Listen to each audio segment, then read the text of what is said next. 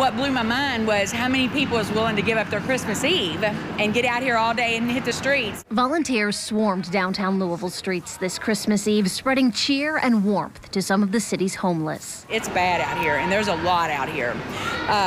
And they're selfless. They don't take what they don't need because they have to carry it. Rhonda Winter created the Christmas Caravan last year, just a couple of weeks before Christmas. She put up a Facebook post saying she wanted to collect items for the homeless, and the response was greater than she ever imagined. Last year, my goal was 100 bags, and we did that. So this year, I said, let's do 200.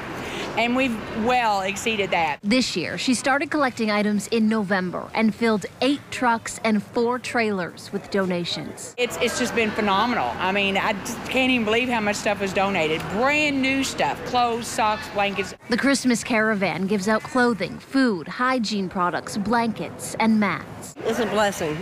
It really is a blessing.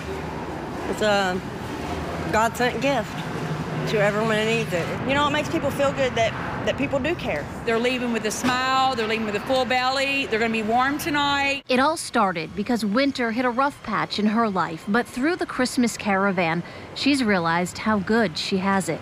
If you think you've had it rough or you think you've been in a bad spot, you're gonna feel as shameful and guilty as I did after you get out here, because I promise you, if you've got a house over your head or a couch to sleep on, you don't got it bad. You don't have it bad.